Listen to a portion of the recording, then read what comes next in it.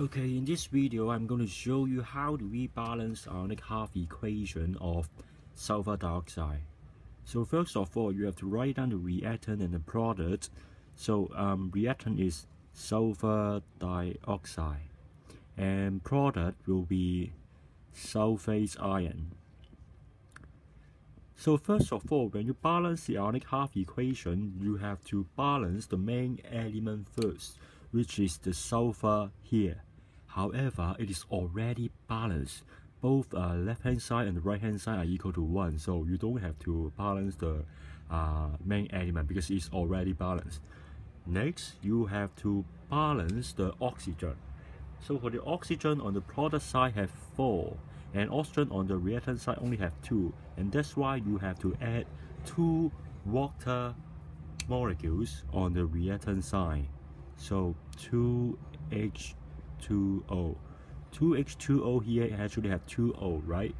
But after you add the water here, you have to balance the hydrogen by adding hydrogen ion on the product side. And that's why here you have 4 hydrogen, and hence you have to add 4 hydrogen ion. Okay, and after this, you have to balance the charge. So on the reactant side here, there are 0 charge. They are neutral, and hence is 0. But for the product side, there is 2 minus and 4 plus. So 2 minus plus 4, which is actually equal to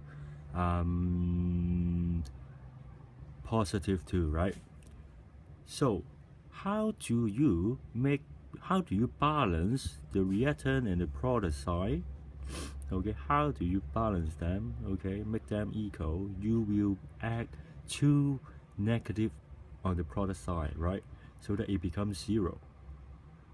So you have to add 2 electron on the product side plus 2 electron. So this will be the ionic half equation of sulfur dioxide. You can see that the electrons are on the product side.